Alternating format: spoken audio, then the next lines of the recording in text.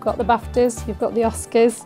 Everybody seems to have their award, so it's amazing to have the opportunity for PAs. So, let's go straight to our first award of the evening, the award for Best Organised Event.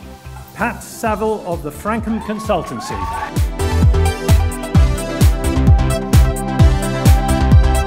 The whole evening is a chance for PAs to be recognised. Any recognition for our profession in general is absolutely fantastic. I think it's really good because I think there's a lot of value that PAs add to business.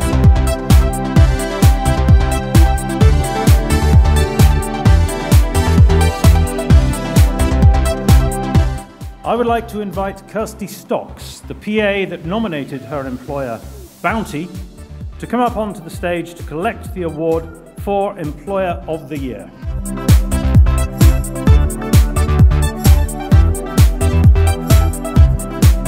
And I think it's very valuable to have this opportunity to be noticed for the work that you do.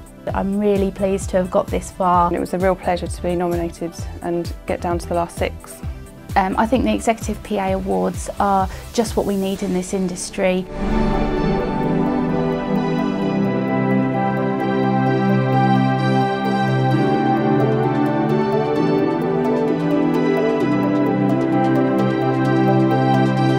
I'm delighted to announce that this year's Boss of the Year is Faye Sharp, Managing Director of Zebrant.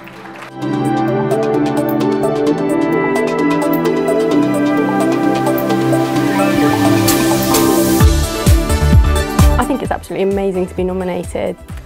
I think having PA of the Year award is a really good idea. It's just so nice to think that somebody thinks that you're good. It's nice to know that my team and my boss all think enough of me to put forward that nomination. That the winner of this year's award for Newcomer of the Year is Erin Murphy.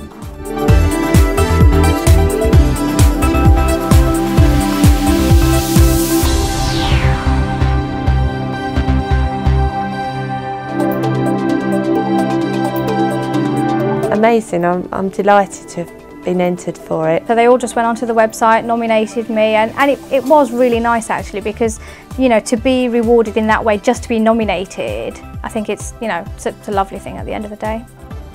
And the winner of the Executive PA Magazine PA of the Year award goes to Seema Shah of Sportec.